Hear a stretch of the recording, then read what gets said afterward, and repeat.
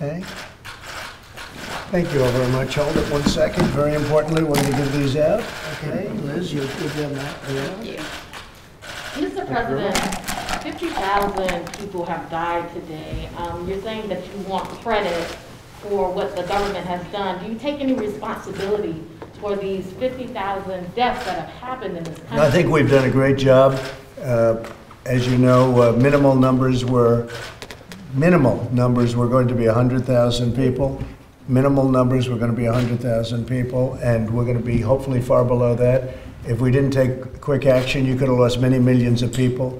So we're really being given a lot of credit for a lot of people. I'm not looking for credit for myself, but I am looking for credit for people in the federal government that have done such a great job, and for the doctors and nurses and everybody else. Do you support any money for the Postal Service? So I can comment on that, Mr. Go ahead, President. Postal Service. So we authorized in the last CARE Act over $10 billion of a loan.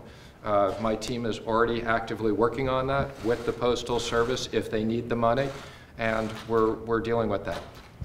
The Postal Service is a joke because they're handing out packages for Amazon and other internet companies, and every time they bring a package, they lose money on it.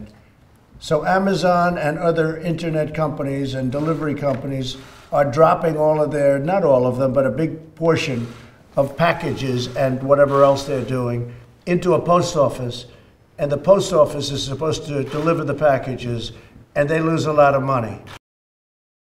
The post office, if they raise the price of a package by approximately 4 times, it'd be a whole new ball game. But they don't want to raise because they don't want to insult Amazon, and they don't want to insult other companies perhaps that they like. The post office should raise the price of the packages to the companies, not to the people, to the companies. And if they did that, it would be a whole different story. Do you agree with that, Steve? I do, and actually we are going to put certain criteria for our postal reform program as part of the loan, and we're looking forward to the board is recruiting a new postmaster general and doing postal reform. Well, if they don't raise the price, I'm not signing anything. So they'll raise the price so that they become maybe even profitable, but so they lose much less money. Okay? And if they don't do it, I'm not signing anything, and I'm not authorizing you to do anything. Steve. For me to comment on any one of them, but the president has asked us to look at the range of alternatives.